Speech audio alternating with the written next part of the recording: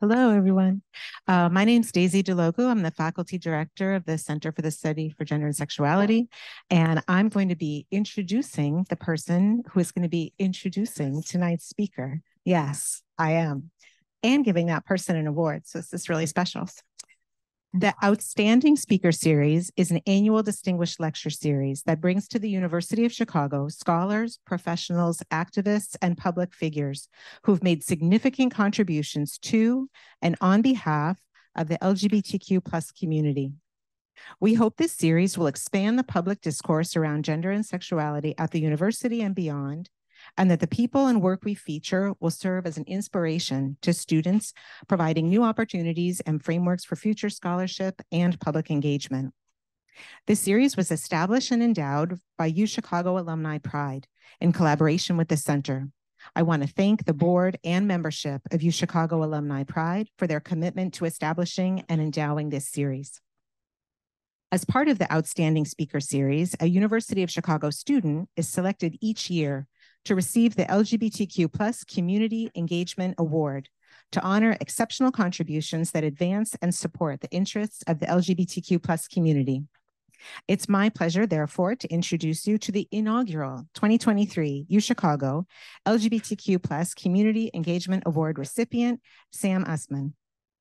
And there she is.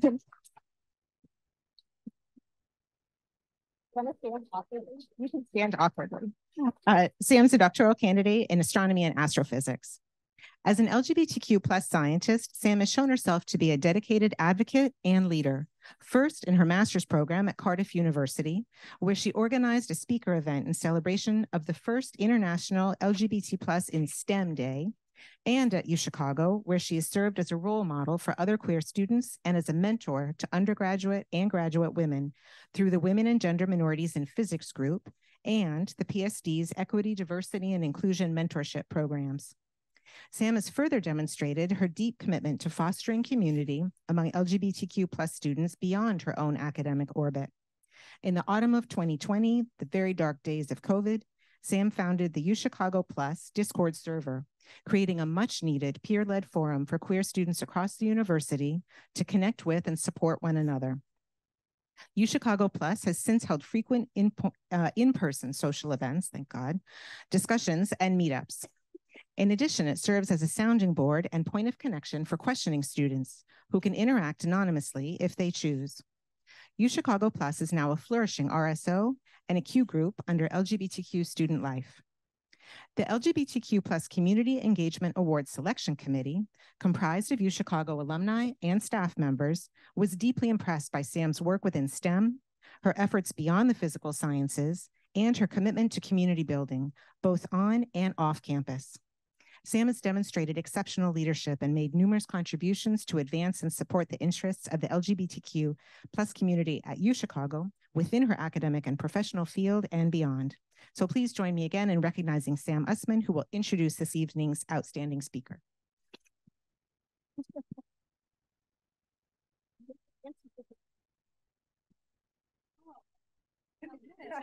There you go. You get a whole folder. There you go. Do I stand at the lectern or do I stand? Doesn't matter. Okay, thank you so much for the introduction. I had a hard time figuring out what I was going to be talking about today. As an astro PhD candidate, it would be a lot easier for me to talk about star clusters in the Milky Way, but that's not what we're here for. So I spoke with Jean Olson last week about what to talk about. And she suggested that I talk about my activism. And that word really struck me. Activism. I guess what I've done in the past few years never really felt like activism to me. I think because I've always just been focused on looking for a community, looking for shared culture, shared history with the LGBT community. So the idea of activism felt a little off. It made me think of this couple that I met over the summer with my girlfriend and I. We went out to brunch, and the table next to us had an older lesbian couple, and they wondered, why aren't more people into activism? And they were thinking like I was thinking. Activism is marching in the streets, protesting against changes and other things that are happening in this country, transphobic and homophobic rules that are being put in place, and this society that seems to push against us.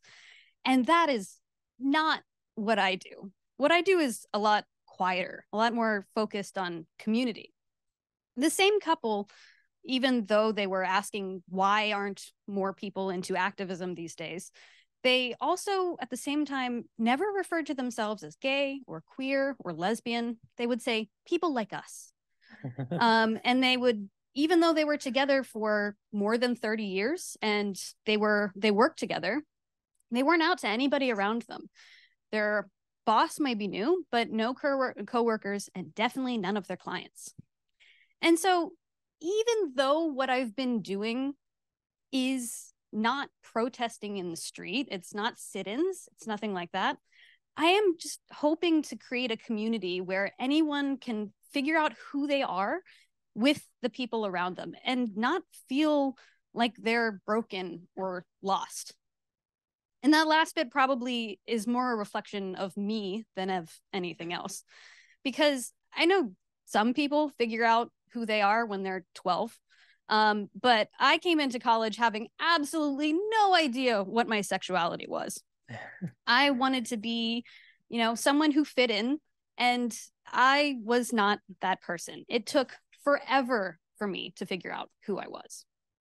It took me until senior year of college to even come into the closet, to let myself know who I was. And I wasn't out. I wasn't loud. I wasn't proud about who I was. I was the people like us type of person. I was quiet about it. And it wasn't until I started getting into my master's program where I started being more involved in the LGBT community. And like mentioned, the first thing I did, the first activism, I suppose, that I did was to organize an event for the first LGBT and STEM Day. We brought in faculty who were out and proud in the 1980s, which in the UK was actually illegal to be to promote homosexual activities, to be out and proud about who you are in the UK. And this type of connection, this community building, I tried to continue as I moved into my PhD program. And this kind of first started with the Out in PSD event that the Physical Sciences Division hosted during my first or second year, in which they talked about, they celebrated queer scientists and other allies in the Physical Sciences Division. And this continued more with the mentorship programs mentioned, including Women in Physics program, the Diversity Peer Mentorship program. There's a couple of other mentorship programs run through the PSD that I got involved with. And so through this whole thing, I'm trying to just focus on connecting with other LGBT people. And yet this whole time, I'm still feeling relatively disconnected myself from this LGBT community. It's like I've been saying that was bisexual for 5 years at that point, and I still felt a little bit off, a little bit broken, a little bit lost. And this really came to a head during the pandemic. Everyone, of course, was online. Nobody was meeting in person. So I got involved in a Discord platform, not the one that I made, but a different one. It was made up of people all across the US and abroad. And through this messaging platform, I was able to talk about my experiences, talking about how I felt a little bit broken, a little bit lost, a little bit disconnected from everything that I was supposed to feel. I was in a relationship with someone I cared a lot about, who I found attractive, but I wasn't feeling what I was supposed to. I felt like there was something off with me, not with them, but I felt a little bit broken and disconnected. And it wasn't until someone in this Discord server messaged me and said, maybe you're demisexual, maybe you're asexual. And then once I learned about what these terms mean, it was only then that a new world was open to me. I'm not broken. I'm not lost. I'm just asexual. And it took me until I was 27 to figure this out. I'm not this 12-year-old who's figuring this out when I'm just a young child. And so it took finding this online community, finding other LGBT people to find where I would fit in. And so I thought this would be something that could be really great for other students. especially students like me who went into college having no idea that they didn't fit this cis heteronormative box that society tries to shove us in as soon as we're born. And so I created a Discord server for UChicago students. It's UChicago Plus. We now have more than 400 people in this server. We are a Q group under Center for Identity and Inclusion. We're a registered student organization, a recognized student club by the university. And I hope that none of these students ever go through their lives thinking that they're lost or broken, maybe a little bit of a robot or a little bit of an alien, not quite fitting that mold that they're supposed to. And so I'm hoping that everyone at UChicago and beyond in the LGBT community has someone to turn to, someone to learn about themselves and about our shared community and shared culture, this shared history. And for shared history, it's really important to look back on where we came from. And for this, it's really great to turn to experts like our speaker today. That's Professor Jules Gill-Peterson. She's an associate professor at Johns Hopkins University, and she's an expert in transgender history. She holds a fellowship at Radcliffe Institute for Advanced Study at Harvard, and she's really well known for her 2018 book called The Transgender Child, which won the Lambda Literary Award for Transgender Literature, Children's Literature Association Book Award, and is really the first book that shatters the myth that transgender children are a new phenomenon for the 21st century alone. And she's written for the New York Times, CNN, The Lily, Jewish Currents, The New Inquiry, and many more. She also has a popular Substack called Sad Brown Girl, is a co-editor of Transgender Studies Quarterly, and she's got 2 more books in the works, A Short History of Transmisogyny, which is out in January, and Gender Underground, A History of Trans DIY. So I would like to welcome Professor Jules Gill-Peterson.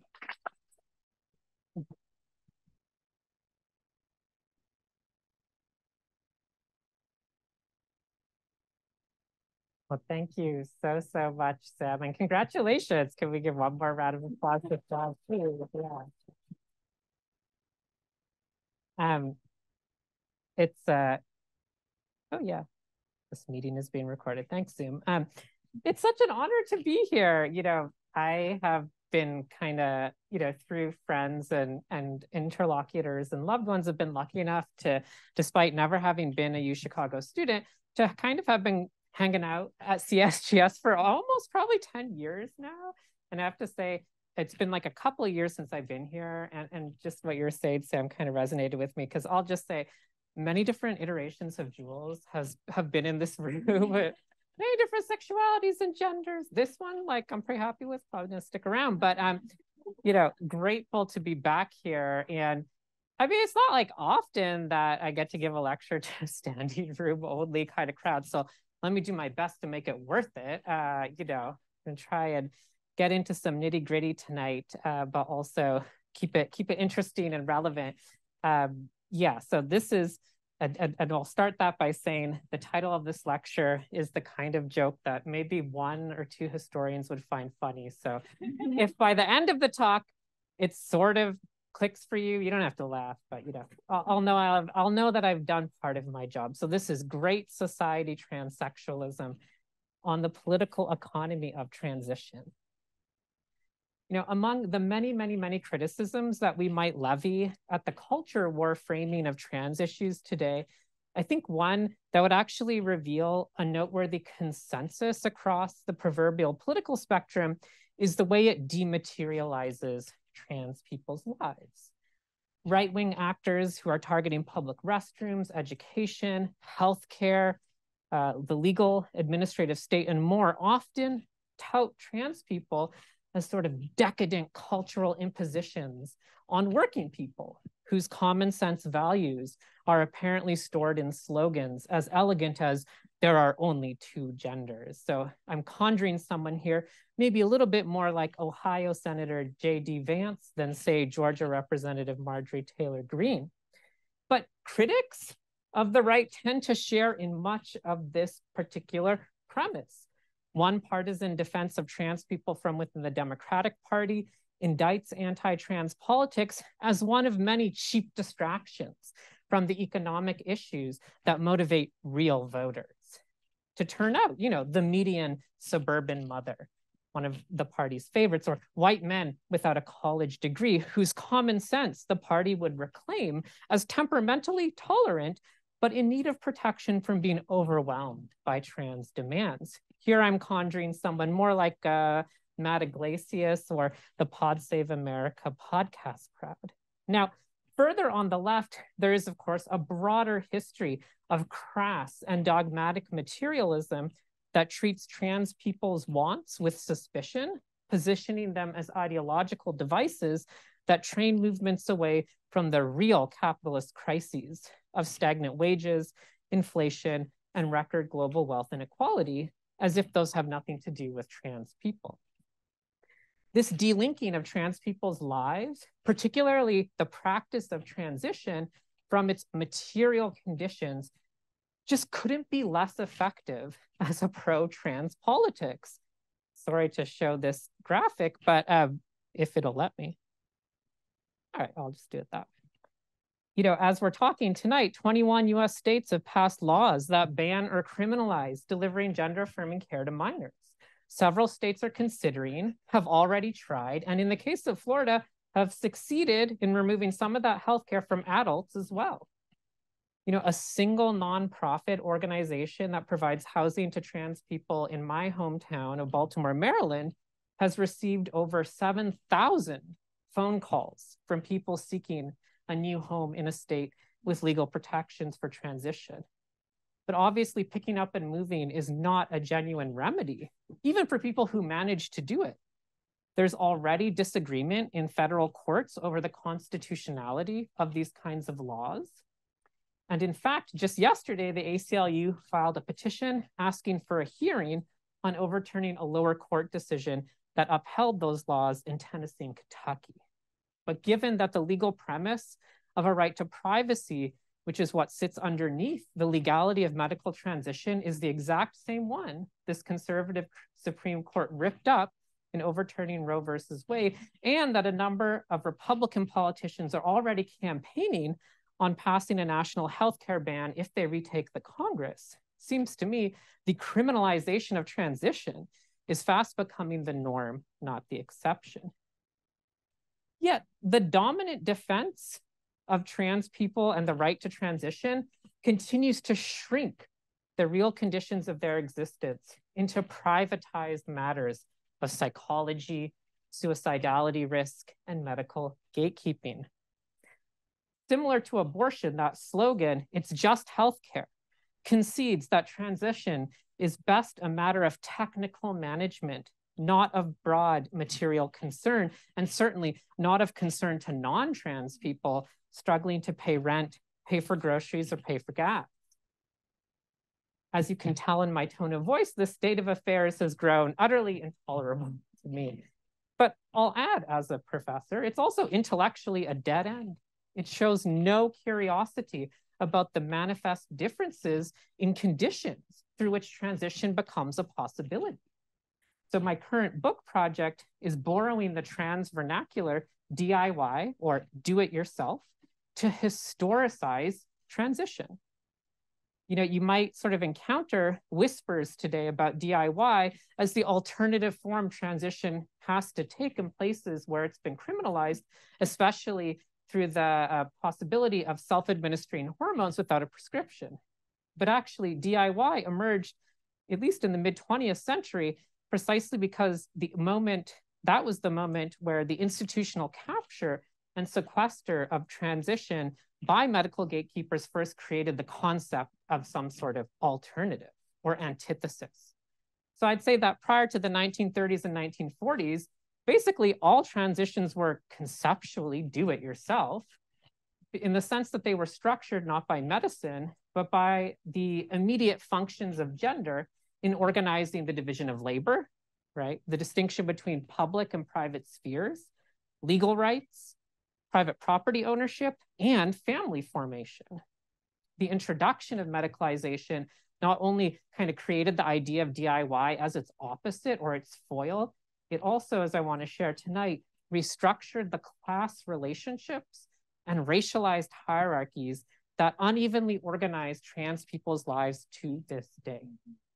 So to make sense of all of these shifts, I'm really trying to approach transition in my current work, not as a medical or even a primarily cultural practice, and not just as a movement away from assigned gender, but actually through its political economic history, which I promise is less boring than it might sound. Broadly, I'm arguing that during the 50-year period from the 1940s to the 1990s, medical transition acquired a dominant political economic function, and that function was welfare reform. And I mean that in two senses, and then I'm going to spend 30 minutes explaining what I mean. But first, I want to suggest it was engineered, medical transition, to coerce out of changing gender self-reliant workers, appropriately gendered for the labor market's hegemonic social forms, including the nuclear family, which is designed to help facilitate how the labor market works. And second, medical transition generate a whole mid-century social service landscape that kind of presages or previews the wider function that the healthcare sector would go on to acquire in the US of absorbing the ravages of inequality inflamed by deindustrialization, privatization, and the ascent of neoliberal projects like austerity. So medical transition became a surrogate, a pitiful stand-in for housing, for jobs, relief from criminalization, and honestly, for the money that it would take to address the precarity attending poor trans people's lives. As the historian Gabrielle Wynant has shown, by the 1980s, healthcare in this country was made to absorb all of the shocks to the working classes and the crisis in its reproduction that were caused by the industrial declines and mass unemployment and recessions of the prior decade and a half. But interestingly, for trans women on the street, who are sort of the primary social unit of DIY transition, that historical decline in standards of living and its capture by medicine began a lot earlier. Arguably, I'd say during the wartime economic boom, whose subsequent implosion drove the growth of healthcare and social service work, more broadly in the economy. So poor trans people, but disproportionately women, constituted one element in a pool of surplus labor whose exclusion from the formal economy both created this gender underground, that's kind of the title of my book, and turned DIY transition into sort of the enemy or the foil of respectable medical transition. But I actually think what's interesting about that is that it hastened, or at least signaled, the advent of neoliberal social and economic logics more broadly in US society, sort of a canary in the coal mine kind of thesis. In other words, the sort of characteristic downward mobility and criminalization that especially trans women would acquire through transition in any economy that was structured by a gender division of labor was transformed over 50 years into the kind of structuring poverty and survival form of poor trans people's existence to this day. And that's partially why Black and brown trans women, migrants, the incarcerated, and sex workers most intensely have come to constitute an underclass to US society in general, but also, I want to stress, an underclass to the so-called LGBT and trans communities. These are the primary people for whom DIY was and remains the primary or only way of transition, or the preferred way, actually. So by approaching transition through the lens of political economy, I'm sort of broadly trying to break with the dominant methodology in trans studies, which I think has sort of inflated that term trans with a kind of ontological significance and has deployed it as a lens through which anything and everything can kind of be studied to figure out how trans it really is, right? Often with a kind of real romance for the negative, idealizing transness as sort of the virtuous property of inspiring outlaws. Well, I kind of just want to flip that whole idea on its head. So rather than using trans as a lens through which to look for the hidden, the repressed, or the buried trans subjects or themes in the past, I kind of want to do the opposite. Ask how the most conventional, the most well-known parts of US history were actually a little bit trans in some empirical sense, often though hiding in plain sight. So just to say, I don't see trans history, even the history of the poorest racialized trans people's DIY transitions, as peripheral to dominant processes in US history. On the contrary, I see the class and race antagonisms of which they were a part as integral to a much larger sort of gendered history of political economy and also statecraft. So that's a broad way of putting it. But what I want to share with you tonight is a really interesting and small corner of this work that focuses on San Francisco's Central City neighborhood in the second half of the 1960s. And I'm not turning here as a case study. I actually think it has causal significance historically. And you might have heard of this neighborhood. It's sort of the single most famous and well-studied place in all of US trans history, partly because it was the site in 1966 of the Compton's Cafeteria riot, a pre-Stonewall emblem of resistance in which drag queens, trans women, and gay hustlers battled the police at the corner of Turk and Taylor Streets. And actually, the streets around Compton's became home starting in the 1960s to a poor, trans feminine street culture organized around sex work on the stroll, a culture that had to endure not just through the AIDS crisis, but also successive waves of gentrification, to the point now where very little of this social world is left. There are a lot of tech buildings in the area, but it's also been declared a historic district. And so this DIY street history has often been very appealing to us as a kind of romantic account of trans community formation through resistance.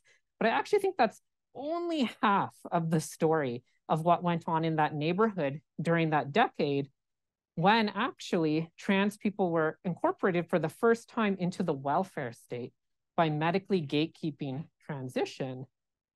And that this process, this kind of class process, took place in San Francisco first before it was exported to the rest of the United States, and now is sort of being exported internationally. So this is the phenomenon I'm referring to, like I said, just barely tongue-in-cheek, as Great Society Transsexualism. I'll explain to you what that means in a second, but the short of the story I want to share with you tonight is that I think a bargain was struck in this period in the late 1960s in San Francisco, one in which trans medicine was given purpose as welfare reform, casting DIYers as yet another kind of welfare queen. So I'm happy to talk more about this in the Q&A, but I'd argue that it's this bargain, which we have long disavowed, that actually structures the political crises we're experiencing right now, not actually a battle between liberal and illiberal or transphobic and pro-trans political movements. So that's a lot. I like to promise a lot. But let's get into it. Great Society Transsexualism. What on earth am I talking about? Well, in 1964, President Lyndon B. Johnson announced a war on poverty in his State of the Union address to Congress. And its central vehicle was a law passed later that year called the Economic Opportunity Act, which initiated a very profound realignment of how the federal state works. The law provisioned for block grants from the federal government to directly flow into neighborhood organizations that could fight poverty, bypassing Democratic Party machines at the state and municipal level. And these grants were also meant to check the political power of Black activists whose blistering critiques of urban renewals, bulldozers, and evictions all across northern cities were complementing Southern civil rights mobilization. Now, this war on poverty was an integral thread in what often is called Johnson's Great Society liberalism. But the Economic Opportunity Act actually defined that liberalism as an exercise in welfare reform. This law was designed to bring about an overall reduction in the number of people receiving cash benefits, which had grown incredibly unpopular since they were first introduced during the New Deal. But by the 60s, sociologists had generated this new opportunity theory that the war on poverty took up, rejecting economic redistribution in favor of, you're never going to guess, creating opportunities for people to work their way out of poverty. All right, this is all just like standard stuff today, but this is the moment of its birth. So the Economic Opportunity Act had this kind of incredible slogan that was actually in the law, which is that it required maximum feasible participation of poor people in all of its programs. And at the time, it sort of ran with this as a great exercise in American democracy, get poor people involved in changing their lives. But what they really meant was to compel poor people to assume unskilled, low-wage service work, which would not be enough to lift them out of poverty. So in San Francisco, the city assembled an Economic Opportunity Council, which would administer these federal grants and also select specific neighborhoods that would be anti-poverty target areas. And the census data they had on hand found that Central City, which is one of the neighborhoods on the screen here, was probably the poorest in the whole city.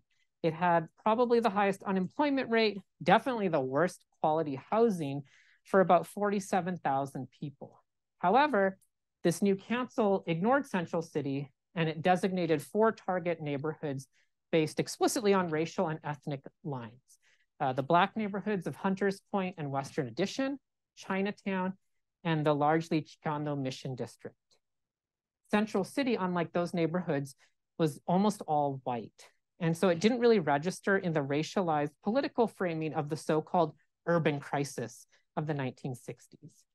And there's a much longer story I'm abbreviating here, but despite being excluded, Central City was kind of ready to organize in response because it had already been home to over a decade of gay, or what they called homophile organizing, beginning with the Mattachine Society in the early 1950s, and also had a whole bunch of really left-wing Protestant churches, yes, those have existed, that were willing to ally with gay people, actually. So after being excluded, at least a half dozen neighborhood advocacy organizations suddenly appeared from 1964 to 1966, and they kind of created this loose coalition to fight for a 5th anti-poverty target neighborhood that would be located in Central City.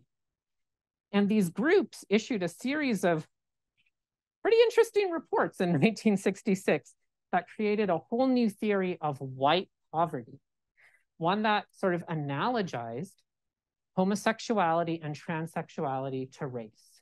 So these groups, unironically, I will add, called Central City a white ghetto, suggesting that its white residents were victims of the race-conscious approach to the war on poverty.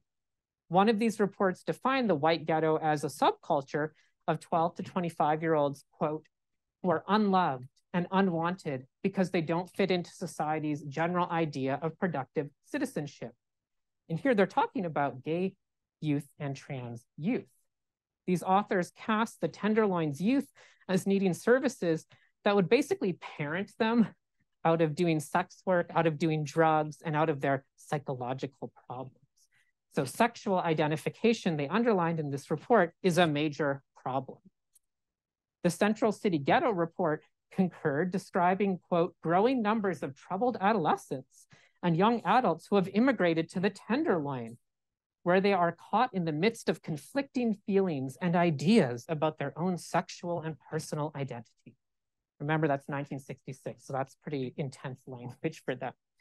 Of course, these youth had kind of created a new group identity in the gay life in the Tenderloin, and that sort of filled the gap for having been rejected by their families. But the real sin, according to all of these reports, was that it made them unemployable. Yeah. So addressing their social exclusion, their rejection by their families, and the poverty that that rejection caused, according to these groups, required welfare reform, bringing these queer and trans youth into the workforce, which would give them the opportunity to solve their psychological problems by, basically becoming economically self-sufficient and maturing. Now, in its report, the Mattachine Society, the gay organization, stressed that among all the problems in the Tenderloin neighborhood, quote, none of them outranks in seriousness the confusion and identity and purpose of the sexuality of its young adults. The Mattachines described this neighborhood in really outrageous terms as a, quote, human ash heap. And they argued, these are gay people talking about other gay people, right?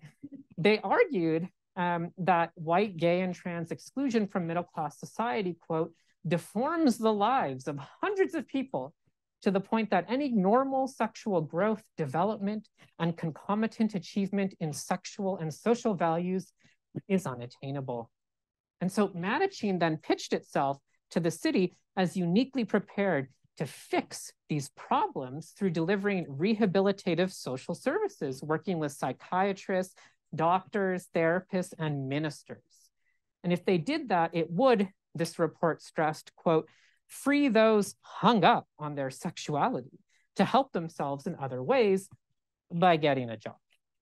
So just to say here, when all of these reports use the word sexuality, they understand that word to include the neighborhood's transvestites and transsexuals, some of whom actually had been attending Mattachine meetings since the early 1950s.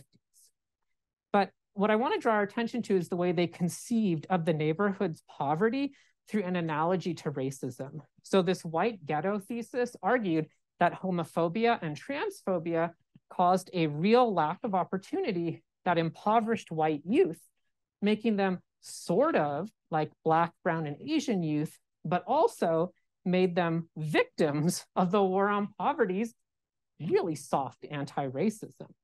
This is actually a really early and liberal argument for reverse racism coming from gay people, right? White gay people. So the Mattachine Society's decade-long endeavor at that point to sort of change the disease model of sexual deviance kind of linked up with the war on poverty's sociology of opportunity, and they really struck gold. One of the ways they finally got what they wanted was, this is no joke, the organizers from Central City ascended the marble steps, San Francisco City Hall, leading up to the Board of Supervisors meeting room, where the Office of Economic Opportunity representatives met, singing, "We Shall Overcome," on purpose to antagonize the Black president of the Economic Opportunity Council. Well, in the midst or in the aftermath of that protest, they finally got what they wanted. Central City was declared San Francisco's 5th anti-poverty target neighborhood. Okay, that's fine, I don't need that. But their timing actually turned out to be terrible. The federal government in 1966 made massive cuts to the war on poverty because the war in Vietnam was costing so much more.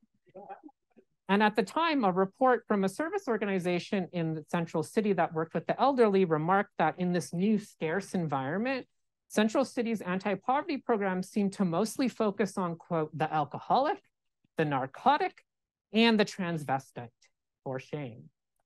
So it's actually quite interesting, though, that the war on poverty in San Francisco officially incorporated gay people and trans people. That, as far as I can tell, didn't really happen outside of San Francisco. And it reflected the unusual success of these homophile activists kind of burrowing into the state as kind of mid-20th century homo nationalists. So Calvin Colt was the first director of Central City's anti-poverty area. He hired Don Lucas, a prominent Mattachine, as his right-hand man. And then in 1967, Lucas replaced Colt and ran the whole target area. So it was run by a gay man. Under Lucas's leadership, most of the work they did involved the Central City Multi-Service Center, which was sort of a one-stop shop for social services, all contained in one building, also a place with that concentrated job and volunteer opportunities. And so this center was organized into 5 units, sort of an omnibus intake and referral system to local, state, and federal social services. It had a drop-in center for youth where they could hang out and spend the night. The largest unit in the building, you'll never guess, was administration. Okay, really interesting. Closely followed by jobs training. And finally, and this is what I want to talk about, the center had an office of the San Francisco Police Department's Police Community Relations Unit, which was staffed by an officer named Elliot Blackstone.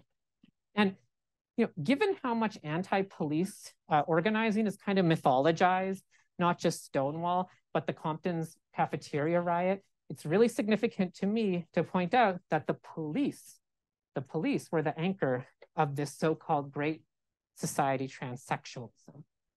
So, the transsexual and the police.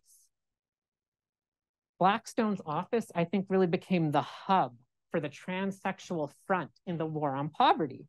But that was just because that was sort of the purpose of the office to begin with. This community relations approach to policing was an offshoot of a liberal professionalization push sweeping the nation in the 1960s. Actually, the School of Criminology at the University of California, Berkeley was one of the first to promote community policing as a way to cultivate soft power and really just try and check urban rebellion and get in front of it and deflate it. And as it developed in San Francisco, community relations mostly involved neighborhood advisory committees and public meetings where officers and residents could kind of face off verbally instead of fighting in the streets. But when the Office of Economic Opportunity created those anti-poverty target neighborhoods, it decided to formalize this function and assigned each of the neighborhoods an officer. So Blackstone shows up at the Central City Multi-Service Center, thinking he's mostly going to work with juvenile delinquents. That was the terminology at the time. And he understood that that would probably include a lot of gay kids. But then in November 1966, someone walked into his office looking for help. From her appearance, quote, as being a male in female clothing, he wrote a little bit later, I thought I was dealing with a transvestite. But she corrected him. No. She was a transsexual. Introducing herself as Louise Ergastras, she explained that unlike a transvestite who just sort of dressed in female clothing, she actually wanted to transition with hormones and surgery, something that she needed and other people like her needed Blackstone's help to do. She then handed him a copy of endocrinologist Harry Benjamin's book, The Transsexual Phenomenon, which had just been published that year, and urged him to read it.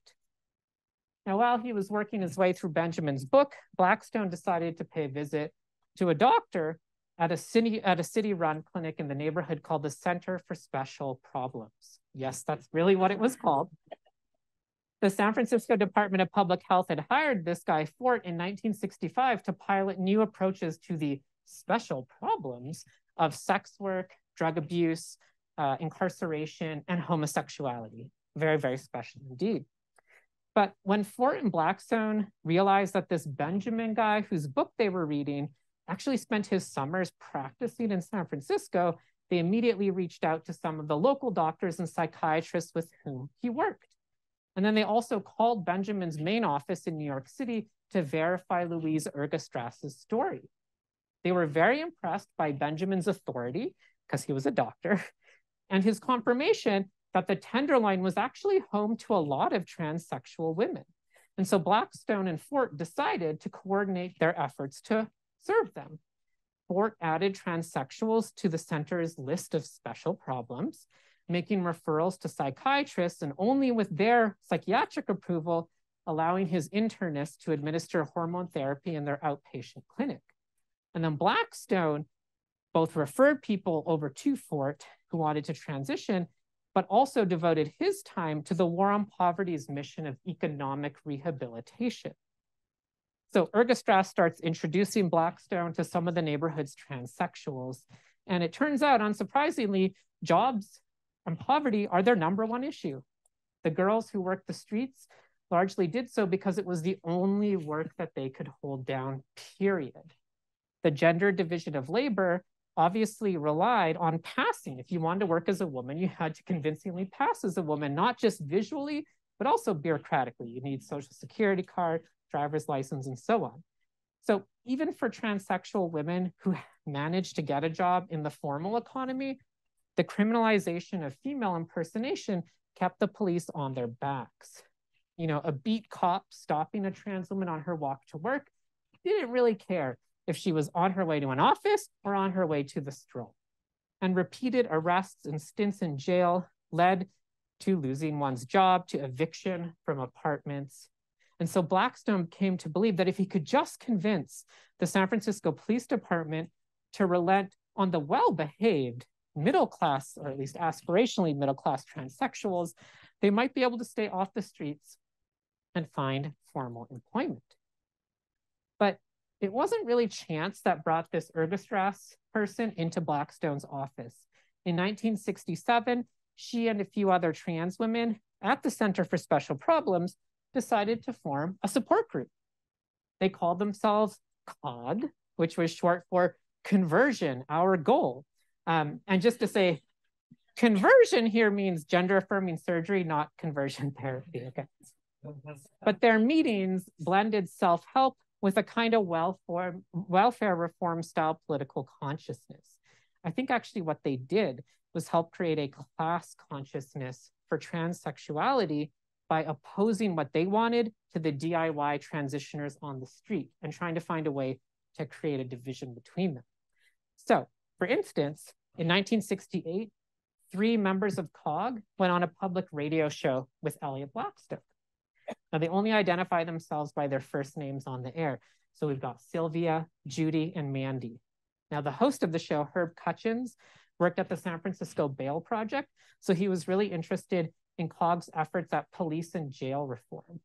So Judy shares that she actually first heard of COG when she was in jail. She'd been thrown into the cleans tank where they segregated effeminate gay men and trans women. And some of the other girls in lockup told her when she gets out, she should go down to the Center for Special Problems and check out this newly formed support group. Mandy chimes in and says she actually joined COG through Elliot Blackstone, who she had gone to see when she wanted to transition but didn't want to lose her job. And much of the radio hour focused on California's 650.5 statute, which criminalized female impersonation with an intent to deceive or defraud. The way this law was applied in the Tenderloin made life a living hell for trans women. Judy explained on the show that in the summer of 1964, she had been arrested 20 different times under this law, but she was never indicted because every time she appeared in front of a judge, he tossed out the arrest because she had no intent to deceive or defraud. But because she didn't make enough money to make bail, every time she was arrested and thrown in jail, she lost her job. And so she spent the summer chasing one low-paid job after another, from cocktail waitress to theater cashier. So COG is on the radio talking about police harassment, but they frame it in very liberal terms. Judy explains that she has to break the law, quote, because it's the only way I can obtain an honest living. And so therefore, she was being wrongly criminalized out of the formal labor market, depriving her of the opportunity to be self-reliant. Several of the other girls describe really brutal experiences in jail, including strip searches in front of leering men, being placed in solitary confinement for refusing to cut their hair. They're trying to break you down mentally, Mandy emphasized. But COG only asked for professionalization and reform to protect respectable transsexuals like themselves who did not deserve to be arrested, unlike the rest of the girls on the street. Judy explained that the police, quote, treat us as common criminals because they don't even know the word transsexual, and thus they mistake them for, quote, common homosexuals or sex deviants, the ones who should be arrested, apparently. This is not a crime, she emphasized. It is a mental status, a mental problem. If we can educate the public to the idea that we are not harmful to society, Judy went on, then the people might agree that, quote, we should be allowed to live our lives as we must live them. So in other words, medical transition, relief from impersonation laws, and rehabilitation into women's work kind of all unified. Mandy implored any transsexuals listening to the radio to come on down to a COG meeting. We're trying to help ourselves and help others at the same time, she explained. Now, from what I can tell, Blackstone worked with around 40 transsexuals in the last few years of the 1960s, using his office to create a whole series of sympathetic contacts within the growing layers of the welfare state. The local Department of Social Services worked with him on a test case for obtaining a trans woman access to welfare payments, which was rationalized as a way to get her out of sex work as a step to getting a real job. But many of Blackstone's successes were really tangible on just the smallest of scales. So in one case, a trans woman who worked at a grocery store actually had to transition on the job because otherwise her psychiatrist would not approve her for hormones and surgery. So Blackstone got on the phone, called the store manager, then called her union to arrange it and explained that, the women's clothing she had to start wearing were prescribed by the psychiatrist. It's kind of a smart way of putting it. Don Lucas, who I mentioned earlier, often counseled Tenderloin youth at the multi-service center. Well, at one point he went with a trans woman named Jackie down to Macy's to help her pick out and pay for a new wardrobe, and even served as a reference when she succeeded in arranging breast augmentation surgery at the University of California. But Blackstone really wanted to open the multi-service center's job training programs under federal law to transsexuals.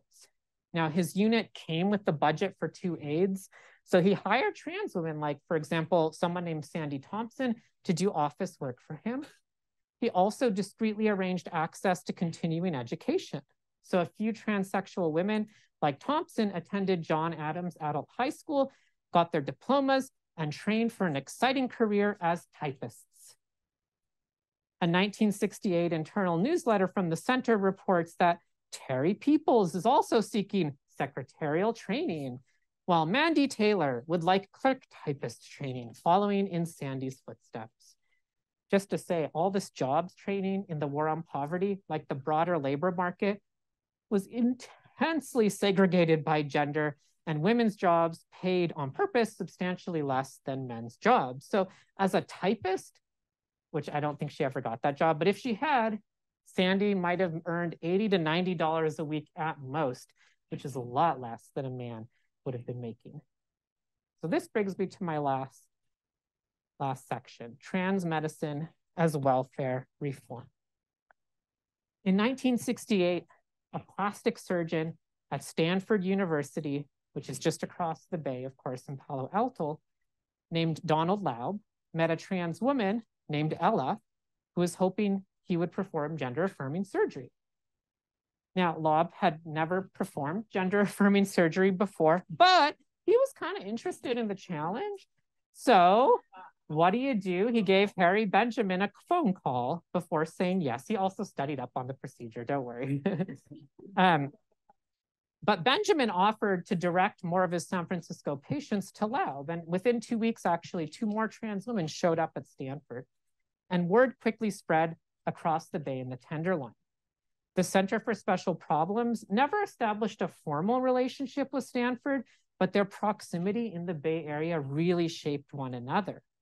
Joel Fort essentially saw his unit as preparing patients for Stanford, putting them through psychiatric gatekeeping for hormones, and then with Blackstone's help, preparing their social and economic rehabilitation so that if they went to Stanford, they would show up as real model compliant patients.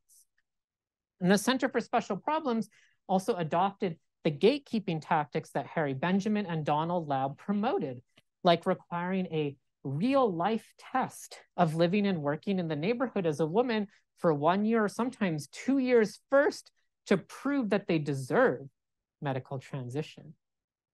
And since the cost of surgery at a private hospital like Stanford was probably between $3,000 and $6,000, which is more than most people made in 1 year in Central City, getting the Tenderloin's transsexuals jobs was a practical matter. Although again, I'll point out the war on poverty's low-wage service jobs for women paid a lot less than doing sex work. So it actually slowed them down to go through this pipeline.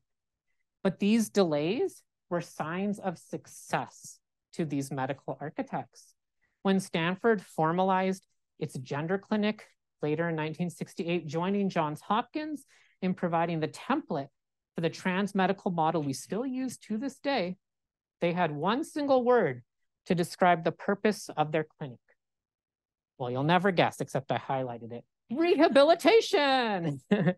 Working with a psychiatrist named Norman Fisk, Laub and his staff medicalized the welfare reform principles of the war on poverty by demanding that transsexuals enroll in extensive psychological and social programs during their real life test. They hire models to instruct trans women in proper feminine appearance. Actually, they also once hired Truman Capote, the novelist and writer, to teach trans women how to be women. Weird story. I could talk about it in the Q&A. They also stringently investigated trans people's heterosexuality and commitment to conventional marriage after surgery, and any failure to rehabilitate meant further delay in approval for surgery. Fisk even had a term for this. It was called putting a patient on hold until they reformed themselves. So in 1972, Lab crunches the numbers. They'd had about 500 people try to enroll at Stanford for gender-affirming surgery. And out of 500, 25 had been judged rehabilitated and approved. But guess what? Thanks to that, Fisk was able to say in his first 5-year follow-up study of patients who had had surgery, they had a 100% success rate because they had rejected over 90% of people who applied. This bargain between the welfare state and medicine was given the teeth we still have to deal with today in 1979, when all of this was codified as the very first standards of care by what is today called the World Professional Association for Transgender Health, an organization in which Stanford played a major role. That guy was one of its first presidents. So this is just a snippet from the process through which medical transition was incorporated into the war on poverty, declaring the market and civic value of transition as an exercise in welfare reform. And as you can sort of imagine, these developments really cemented a class difference between upwardly mobile, mostly white transsexuals, though we're talking about like 25 people here, who were forced to prove their rehabilitation, and the many, many, many more, hundreds of street-based trans women in the Tenderloin who were increasingly cast as their foil, the incorrigibles, undeserving of support, who had no recourse but to transition DIY. And I'll just give you one example of the sea change that we can detect about 10 years after all of this happens. In 1978, the California Court of Appeals upheld a Superior Court decision that ordered Medi-Cal, the state's Medicaid program, to pay for gender-affirming surgery for 2 trans women who were on welfare. Actually, the Los Angeles Times endorsed this court decision in a very flowery column. It also printed a letter to the editor from Joanna Clark, who was a trans woman very active in legal organizing and civil rights. She celebrated this decision, but she also made it very clear that she saw these surgeries as the key to getting these 2 women off of welfare and into jobs. Yes, she actually complains in her column how, quote, numerous transsexuals have been reduced to the status of non-productive citizens simply because they cannot pass a pre-employment physical. And she really rails against 2 state senators who had reacted to this court decision by introducing legislation to prohibit Medi-Cal from paying for trans surgeries in the future. Sound familiar, right? Here's what she had to say about that. Quote, these surgeries will cost the taxpayer about $12,000. But what will it cost the taxpayer to maintain these individuals on welfare for 5, 6, 7, or 8 years? Certainly a great deal more. If Senators Campbell and Carpenter sincerely want to do something useful with their elected positions, they might consider introducing an amendment to the present employment laws that would prohibit discrimination on the basis of one's sexual status. In this manner, many of the transsexuals currently on welfare might have an opportunity to find employment, and as such, not have to rely on Medi-Cal to resolve their valid medical problem. That's leading trans civil rights activist Joanna Clark. Okay, so what little has changed for girls on the street since this time period, I think, is actually the extension of the principles of the war on poverty, which today is LGBT liberalism. Shut out from the narrow path to medical transition through the welfare state, being paid really low wages for your experience of trauma, poverty, and state violence is now the only way out of underground economies of hustling. The advent of HIV/AIDS social service work in the 1980s and 1990s, and now in the past decade and a half, social service work for Black, Brown, and Indigenous trans organizations and LGBT organizations has offered just a tiny few of these trans women the narrowest route possible off the street And I will say only in exchange for them agreeing to work in constantly re-traumatizing environments for way less money than they were making before. And don't take it from me, if you want a really moving reflection on the true ambivalence of having to live through these historical changes, I highly recommend Kristen Lavell's fantastic documentary, The Stroll. But let me end sort of where I started and say one more little thing, which is that this zealous mission to restrict transition's value to welfare reform and to demonize DIY transition is frankly responsible for the privatized, baroque, and largely inaccessible system of so-called gender-affirming care that we are told we must now mobilize to save from the terrible right-wing people who would ban it.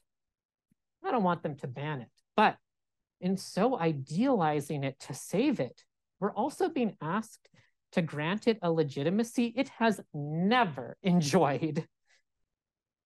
Certifying the value of transition only to the extent that it is economically productive, minimally expensive to the state and civil society, and does not exercise the expertise trans people have acquired through DIY. So I think until we treat this liberal project of trans inclusion in the welfare state as the primary cause of the unending crisis of poverty and criminalization affecting so many, but not all trans people's lives, rather than idealizing liberal inclusion as the antidote to those problems, I fear that an effective counter-politics to the anti-trans movement's growing in power today will remain out of our grasp. Thank you all so much for listening.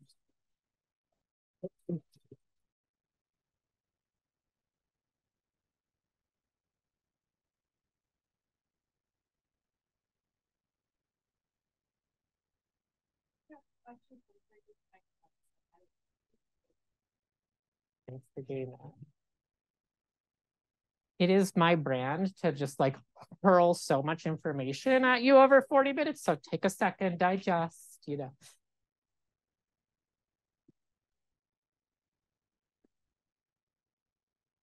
So a really big talking point right now politically is the worry if gender affirming care in youth is like a good idea medically because it can often be permanent. So we have these tests in place to make sure that we're not doing anything that would be for someone who doesn't really need that treatment. And earlier you said something about Dr. David Laub, that he needed to prove that they deserve treatment, not necessarily that they like need treatment. And I'm curious, was he using that language, or are you arguing that kind of his fear of performing treatment on someone that doesn't need it is masked as something like that, if that makes sense? Oh, absolutely. Love that question. Sets up one of my favorite hobby horses. Yeah, you know, big problem we're all dealing with right now is, you know, trans medicine makes daily headlines, especially trans youth transition, right? I think the figure in the New York Times over an 8-month period from 2022 to 2023, 15,000 words of front page coverage of this very complex, very difficult issue, right? No one had ever heard of puberty blockers, or like most people didn't know about this stuff until just now, right? So we're dealing with this real difficult vacuum of public knowledge. And I think most people understandably assume that when they hear, oh, there are all these safeguards in place, there's all this gatekeeping, so many roadblocks and barriers, that they actually do something legitimate, right? That when a child or an adult is sent to meet with a psychologist or psychiatrist, that clinician can administer some psychological tests to determine a diagnosis and figure out, oh, are you really trans or not? And that's where it gets spicy, because there is no objective diagnosis for what makes someone trans. There has never been one, right? And that's fine. I don't think you could create one. Like, I dare someone to prove me wrong, but it goes all the way back to Harry Benjamin. In the 1950s, is the first person to come up with a diagnosis. That's where we get this term transsexuality, transsexualism, transsexual, right? And it's a big issue. Benjamin is really upset because there's no biological difference between trans people and the rest of the population, right? That's what he really hoped, that there would be a gene or an endocrine difference, right? Or something kind of intersex adjacent that would explain what made someone trans. But unfortunately, scientists had to concur, and so did doctors, that trans people who came to them were indistinguishable from the rest of the population, so they could not create a diagnosis to differentiate them. There's no way to prove someone is trans unless you take at face value when they tell you, I am trans, right? And they don't want to do that. So instead, the diagnostic regime, which Laub then helps develop and concretize, replaces objective differential diagnosis with prove to me that I'm not going to regret working with you, right? Regret is actually really important to diagnosis in the medical field. It's not the regret we hear about, though. It's what Benjamin, in fact, in the 1950s came up with this idea of using psychiatrists basically as shields between him and his patients. Because basically what he could do is put a lot of pressure on trans people, and whoever was willing to endure all of that pressure, all the invasive questions, all the delays, is probably the person who's the least likely to sue him on the other end if he doesn't do a very good job as a doctor, or if the surgeon isn't very high quality. So actually, this whole gatekeeping regime is designed to protect the legal liability of doctors, right? That's not really surprising in the United States, but it's actually not designed to prevent the future regret of trans people who accidentally transition, right? So ultimately, that changes, I think, how we arrive at this conversation about youth, right? It's tempting to imagine there's something riskier with trans youth than there is with adults, but there's actually no way we can administer a magic test that says, yeah, trans or no trans, because obviously transness is not one thing. And so what we've really done is just said it's better to stop tons of people from transitioning so that they don't sue doctors than to just let people make decisions about their own bodies. And so, yeah, ultimately, to me, that's really the kind of bait and switch that unfortunately, most people would have no way to know that that's actually the case. They sincerely believe because all these psychiatrists and doctors come on TV and testify and are part of WPATH as if they're really doing something super objective. But, you know, I say this with much love for them. They're not. Yeah. So thank you for that. Thank you so much, Jules.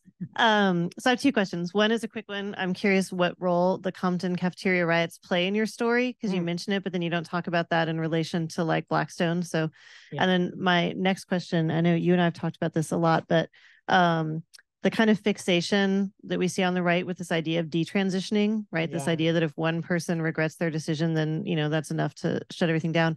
But I'm curious, like how, you know, what you've seen in terms of how does that relate to the kind of earlier fears of like being unemployable?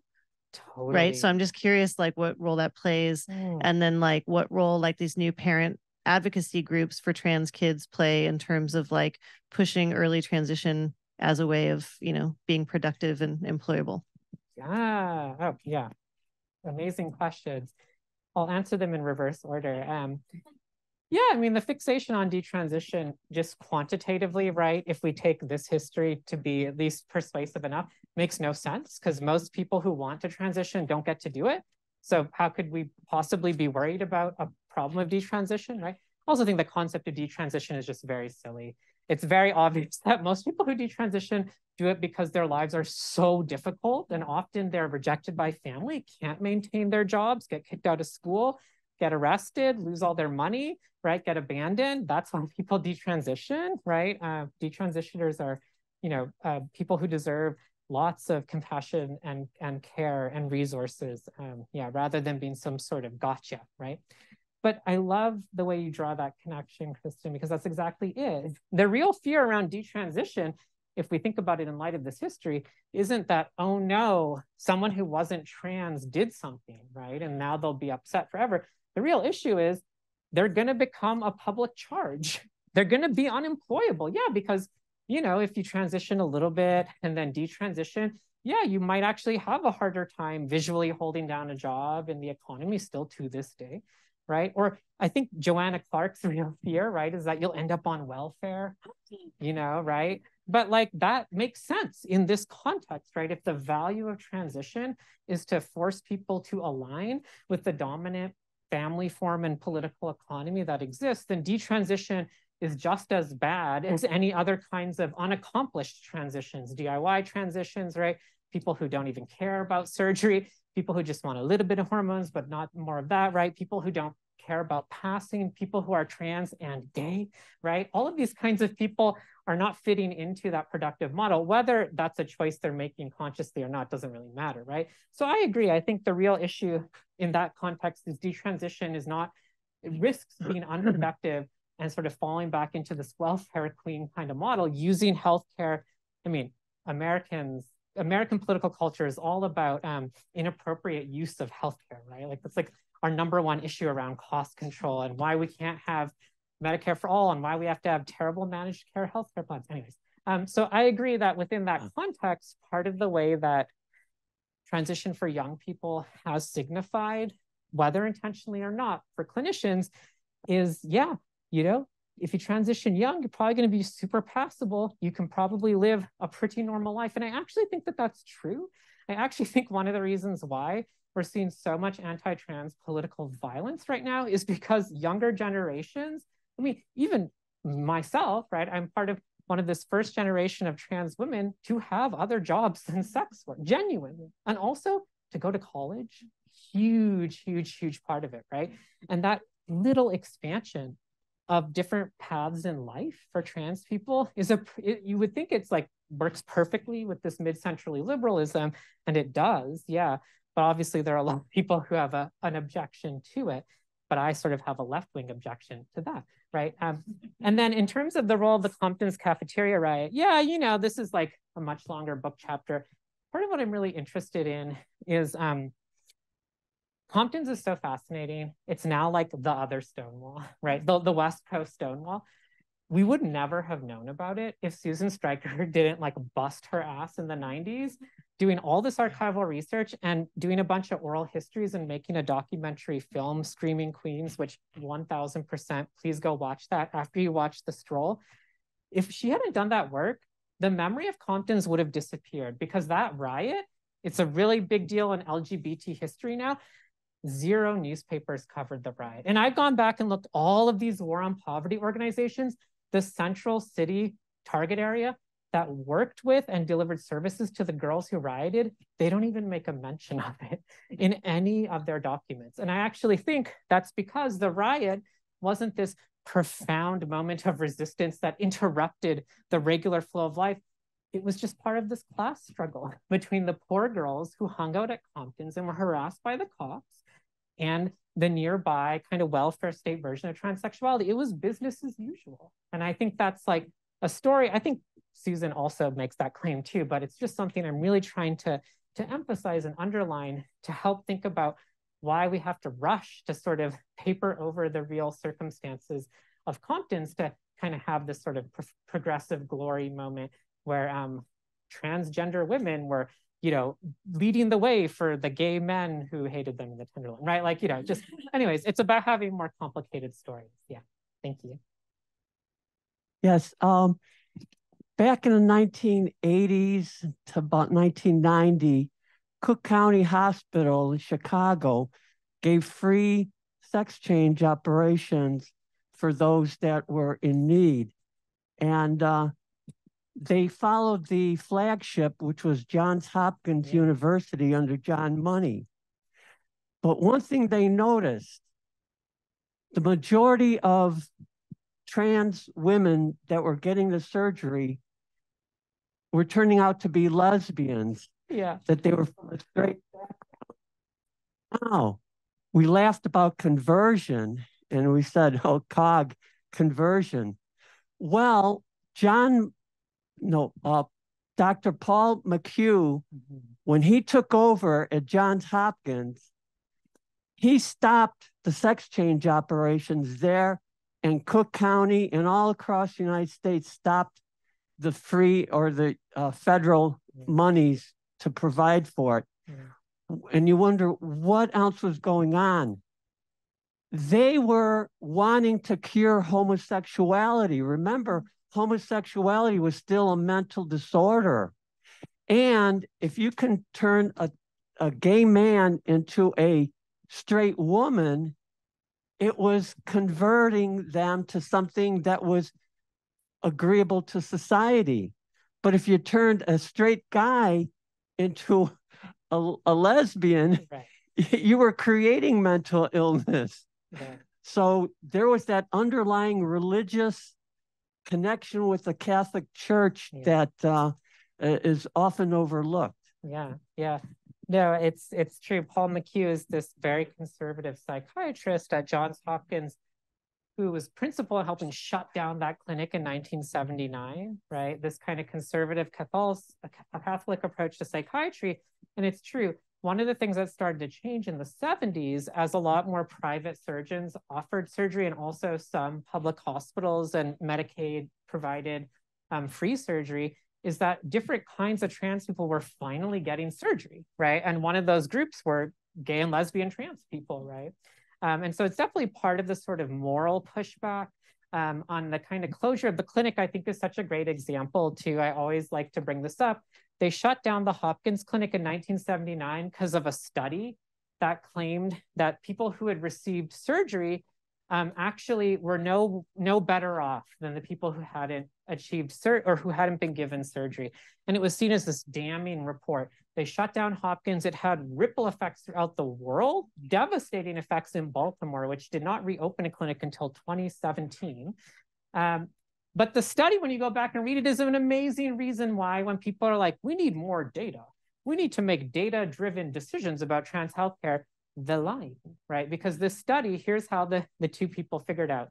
They took the sample of trans people who had been given surgery and the sample of people who had been rejected. And they didn't find any regret from the people who had been granted surgery, and the people who hadn't kept trying to get surgery elsewhere, which meant that they probably should have been approved for it. Okay, so where are we getting to the part where surgery is bad? Well, what they decided was that the people who had been granted surgery were not well adjusted according to the objective criteria that they determined, which were being heterosexual and married, getting an appropriate job after surgery, and never once again ever having an encounter with law enforcement ever again. And it turns out giving people surgery does not actually increase their economic earning power. Not all of them wanted to get married, and many of them were still routinely harassed and arrested by the police. So they determined that the people granted surgery, basically had not been rehabilitated, right? Well, that's bullshit, right? Those are not objective criteria, period, right? And these weren't rogue scientists. These are very well accredited people who work at Johns Hopkins, which is now where I work. But, it's a great lesson, right? We are repeating a lot of the stuff that has already happened decades ago, but we're often doing it with no knowledge that it's happened before, right? Not like it's no one's fault. Like, that's why I got to bust my ass as a historian writing all these books, because, and also why we have to listen to people who've been around because they know what really happened in the past. So yeah, fabulous question. Yeah. Is it on? I can't tell. Okay. Yeah. Thank you so much. And thank you for your work in general. So I want to ask about the kind of counter politic that you're, the positive counter politic that you're gesturing at.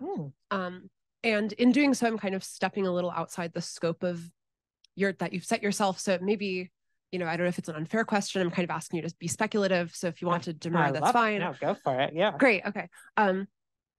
And so it kind of connects to what you were saying in response to the first person's question about the sort of, in general, the sort of medical model of transness and transition, and how, there is no objective criterion by which we can assimilate transness to sort of a medically normative model of good human functioning.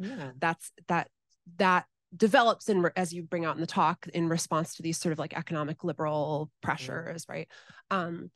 Fine.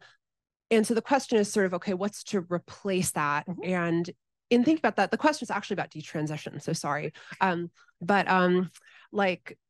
It makes me think about a common talking point among people who want to sort of rehabilitate or reclaim or accommodate detransition. Like Tori Peters frequently says something like this all the time, right? Like, well, hey, we don't criminalize moving to a new city and taking a new job, right? And so it seems like, and I don't know that the reason I'm asking about it is because I don't know that we have a clear articulation of what this positive alternative looks like, but you might think it's vaguely gesturing at like a way of thinking about transness that's like more like integrated into the idea of a course of a human life in a more like anarchic way, maybe, or something like that. But I don't know what, like, I don't know personally what that looks like. And I'm wonder if you have thoughts about that, or if that's even what you're, if you think of yourself as in that vein. No, totally. Yeah. Spot Thanks on. so much. Very thoughtful question. You know, I mean, and part of what it is for me, right, is like, one, I don't understand if I'm just speaking like in generality here from my beliefs, from my reflections of my work, not like in a sort of real politics sort of way. There's no reason to me that transition has to be medicalized in this form, right? That's because some of it's like not that hard, right? The reason why DIY hormones are so popular is like, you really don't need to go to a doctor to do hormones. Like it's the same shit that's in all of our bodies. You're just changing the levels with bio-identical versions, right? So it's like you need, you know, one blood test a year for the first few years. And then honestly, like most people are good to go. Nice to have the help of a doctor if you have a doctor, right? But obviously surgeries are a little trickier, right? We need surgeons, right? So there's a bigger question just about healthcare, right? I will point out that trans people's access to transition is actually generally not better in countries with national healthcare systems. It's often a lot worse. That's because this WPATH model is just horrific. I mean, it's just strangling everyone. But in a lot of those countries, there's only one clinic to go to, one surgeon for millions of people, or zero, right? So not clear to me that the solution is just public healthcare. But if we're just thinking about transition as kind of a cool thing that people can do, right? Like, well, then, yeah, if we de-exceptionalize trans people's transitions, right, it would take a lot to create a world in which it was not remarkable to transition, but it's certainly easy to imagine, right? I've said this before in the context of being a historian of the science of sex and gender. I mean, from my reading of the history of science, all sex does is change, right? Do you have the same sex you had when you were born? When you were 7 years old? No. When you went through puberty, completely changed your sex, right? Human beings are a species with menopause. It's a pretty dramatic sex change, right? Literally, the point of sex is change over time. And in that sense, transition, detransition, those are just little vectors on that overall process, right? A lot of different transsexual animals out in the animal kingdom, very well documented phenomena, right? A lot, and actually it's like, I'm not saying this because I'm a fan, but you can go back 1867, Charles Darwin, noting how a lot of animals under the right environmental conditions will change sex, says in a book, I bet humans probably could too. Didn't know how at the time. And obviously we can't just like do it if like the temperature is right, obviously. But like, congratulations, we have technology. We're technical creatures, right? So, you know, I would love to live in that world. What I'll say for the moment though, and maybe a starting place, and this is where I don't really believe in there's a thing called transness. I'm fine to jettison that. I think it's a sort of ultimately ethnocentric Western imposition on the rest of the world and on ourselves. But what I will say is this. I think actually people transitioning scares the shit out of a lot of people. And actually it should. And here's why. If you're willing, especially to undergo surgery, I say this as someone who had kind of a shitty recovery from some surgery this summer. If you are willing to accept an intense breach of your sovereign self, your body, surrender under anesthesia to a surgeon, and let's face it, all surgeons are like 10% sociopathic. You have to be able to cut someone open, right? If you're willing to accept that kind of breach, you are willing to embrace a form of freedom that is about exercising uncertainty. I do not know what will be the outcome of this, but I am willing to undergo a profound transformation of myself, and I do not accept that the body I have today, or the one that I was told was assigned this way at birth, is my destiny. That's terrifying to most people. Like, that's a pretty uncomfortable embrace, right?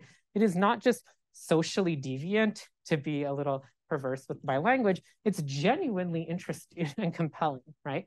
Not inherently, but in the world we live in. And so that to me is a starting place to think about what is valuable about transition that challenges how human beings live their lives, right? If we can get from there to a world where it's actually no longer remarkable, that would be a real arc of collective justice. But nuts and bolts for me, it's the same struggle as abortion. We have to get away from abortionist healthcare towards a reproductive justice framework. And that means abortion is something people do, something people need, it's something that should be freely available without any moral kind of qualms, and building a world where that were true, where people, where Black women's mortality rates, where transmasculine people's access to abortion were actually secured and taken care of is completely transforming the world we live in. And that's, ultimately to me, the real implication here. Yeah. First, thank you so much for your presentation. I learned so much and this was great. My question is, to what extent has anti-sex work stigma paired with transphobia impacted the lived experiences of trans folks during the time period that you discussed? Yes, what a great question. Thank you. I mean, this is like the other pivotal point, right?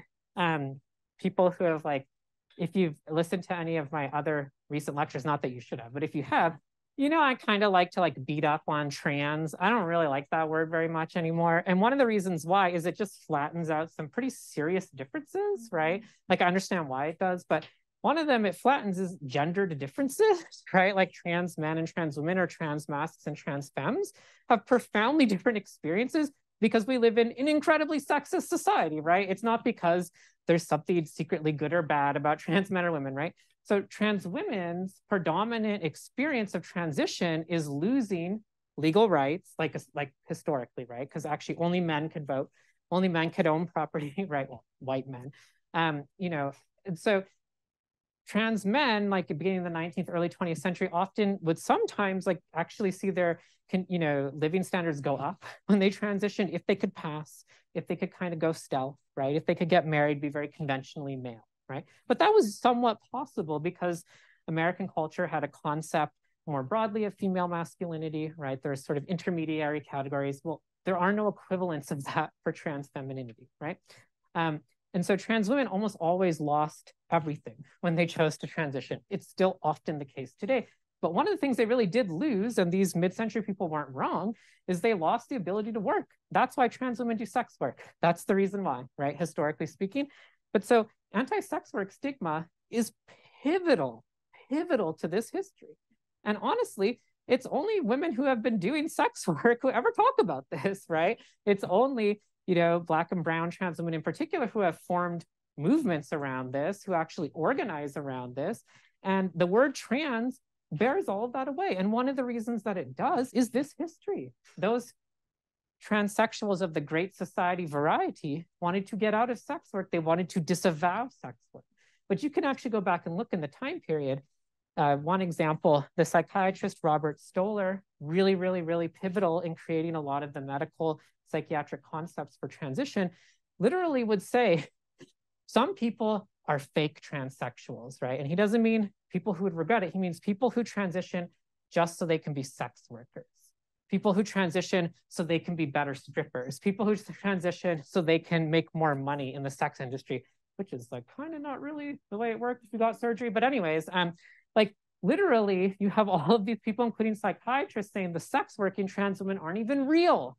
They're fake. They're doing it for a wrong reason, for money. So anti-sex work stigma has been across the board shared by everyone, right? By the gatekeepers, certainly, but also by this liberal trans project, and also by the gay and lesbian project, which was also all about respectability politics coming out of the 50s and the 60s. So that to me is always the urgent starting place, right? If a movement is not serving sex workers, it's probably just not going to serve very many people at all.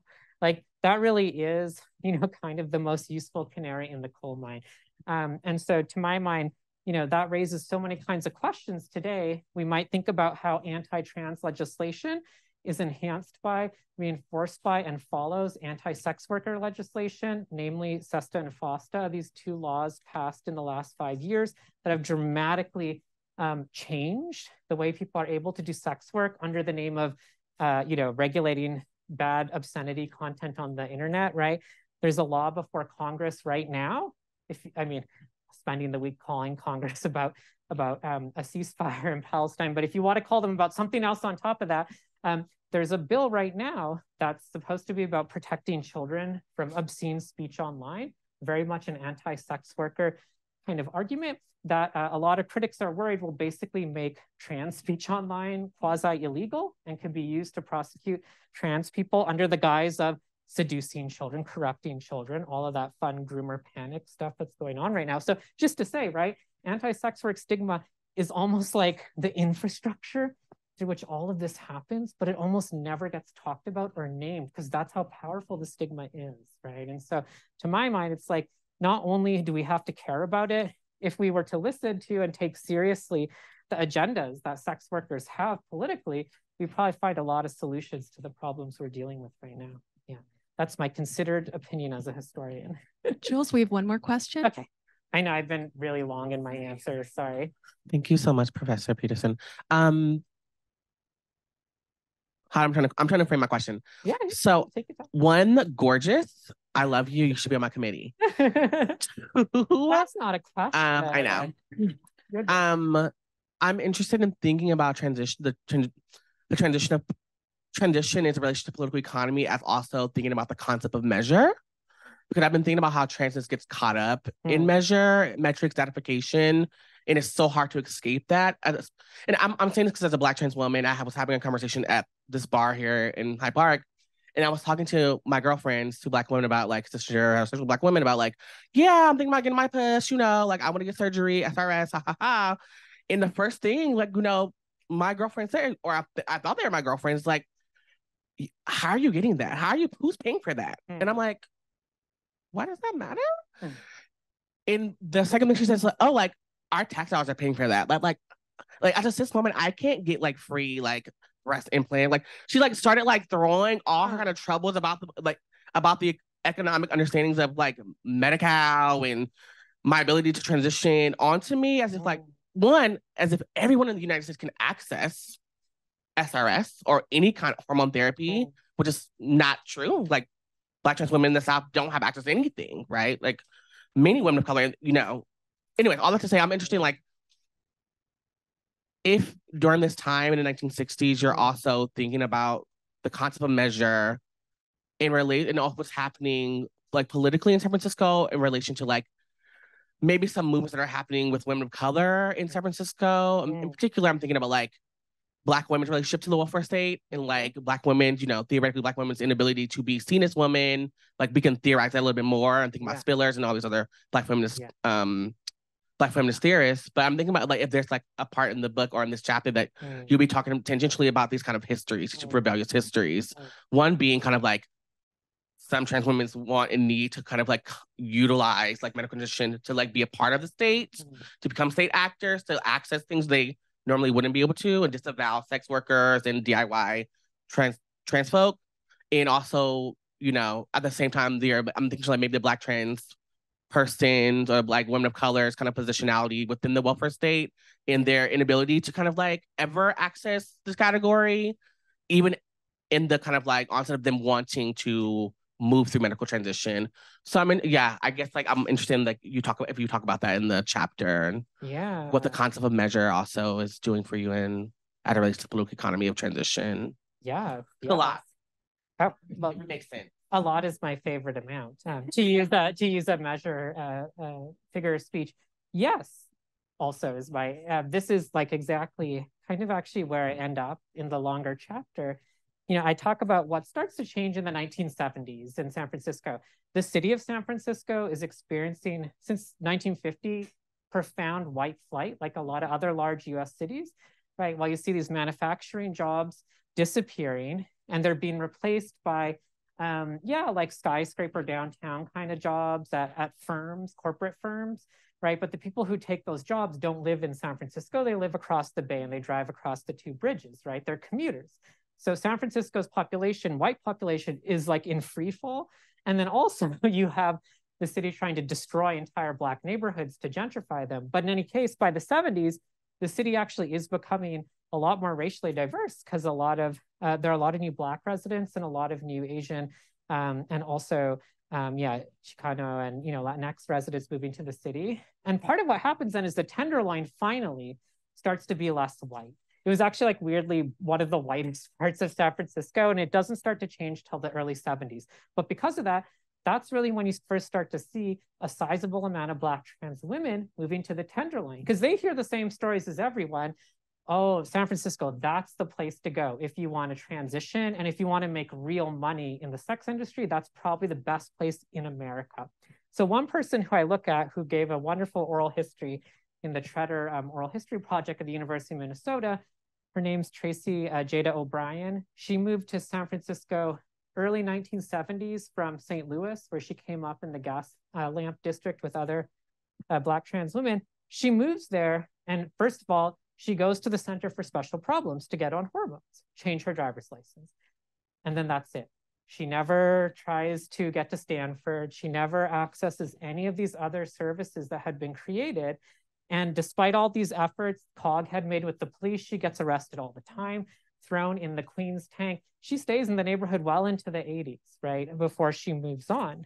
And one of the questions I asked is like, okay, so this new welfare state metric for the value of transition, but like genuine first time there's a surgeon in the Bay Area who's going to do it. Why did this new generation of Black, brown, and Asian trans women not even try to access it? And it's because they knew that those services, first of all, would turn them away at the door, right, for being unqualified. But I think underneath that, part of what I would say, right, is that the logic of Great Society transsexualism cuts its teeth on an anti-Black distinction between the deserving poor and the undeserving poor. And that's a much older distinction, not invented in this time period, not invented by these people, but adopted by them, right? And so part of what I think the surgery, which is what they used to call it, really used to signify, right, is a kind of anti-Blackness, but in the sense that these new services for white, queer, and trans people are sort of being argued for against the backdrop and against the foil of Black women, non-trans Black women, as the so-called disproportionate users of the welfare state, even though that's not actually true, right? That's a much broader US history in which I actually think trans history fits very well. And I think that that explains why someone like O'Brien doesn't even bother trying. And neither do some of the other trans women of color in that neighborhood, who also, some of them won't even go to the Center for Special Problems. They're still running Black market hormones up from Mexico in the 70s because they don't want to waste their time with the city. They trust each other much more. They know with one another as each other's doctors, things are much safer. But of course, sadly, at least as of yet, we still don't know how to do DIY bottom surgery, right? So yes, I mean, I think part of what we can say is a literal cost was stamped on transition, how much money the surgery costs, who's going to pay for it. And we live with the legacy of that to this day. One other consequence of this is like literally inflation. The cost of surgery is off the charts today.